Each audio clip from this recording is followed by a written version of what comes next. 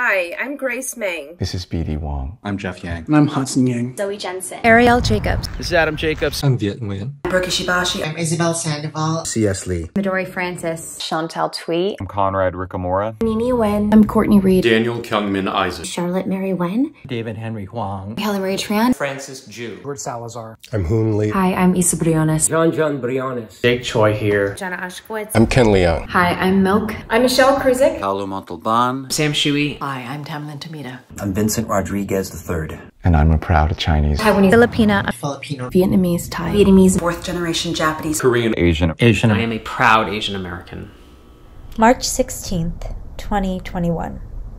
A single mother who dedicated her whole life to raising her two sons. A 69-year-old Korean woman. A 49-year-old Chinese American woman. A 63-year-old Korean American woman. A 74-year-old Korean woman. A 44-year-old Asian woman was murdered when a 21-year-old white man walked into the spa where she worked with a 9mm handgun He had purchased that day. He killed 8 people. 6 of them Asian women. And these women were more than somebody's temptation on a bad day.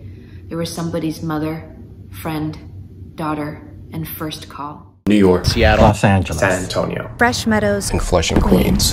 White Plains, New York. Oakland. New York City. My hometown, San San Francisco. Francisco. 75-year-old Pak Ho was out for his morning walk. 61-year-old Noel Quintana was taking a crowded L train from Brooklyn to Harlem. Iona Chang was running errands near her apartment downtown. On her way to a rally. Waiting to cross the Out for his street. morning walk. Danny Yu Chang was walking back to work after his lunch break when a man ran up and punched him in the head multiple times. He punched her in the face. Punched her. We were just walking along the sidewalk.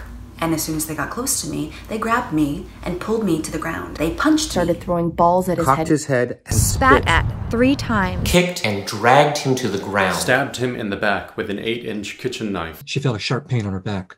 They had set her on fire. Stop eating dogs, graffitied. The messages F-U-C-K, China, go home, you will pay, spelled out in hay and left in the parking lots of 4 different churches in Seattle. Slashed him across his face from ear to ear. She tried to chase after him, but he quickly moved train cars. Nobody helped. Nobody moved. It was one of the few cases where bystanders tried to intervene. Severely fracturing his nose and his neck. Gash on her forehead that needed 10 stitches to close. No arrests. The victim suffered swelling and bruising to the left side of his face. Danny still can't see out of his left eye. He was pronounced brain dead at the hospital and taken off life support 2 days later. He died shortly after in the hospital. Anti-Asian hate is not new. 1982, Highland Park, Michigan. 27-year-old Vincent Chin was about to get married. He was celebrating with his friends at his bachelor party when 2 white men, Ronald Evans and his stepson Michael Nitz, attacked him. Mistaking him for Japanese, they said, "It's because of you little motherfuckers that we're out of work," referring to the Japanese auto industry.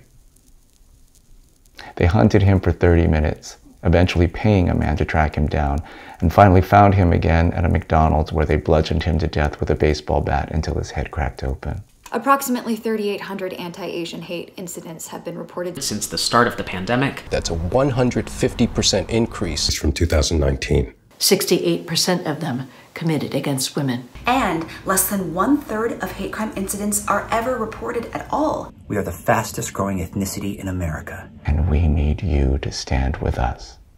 Stop Asian Stop hate. white supremacy. Stop it.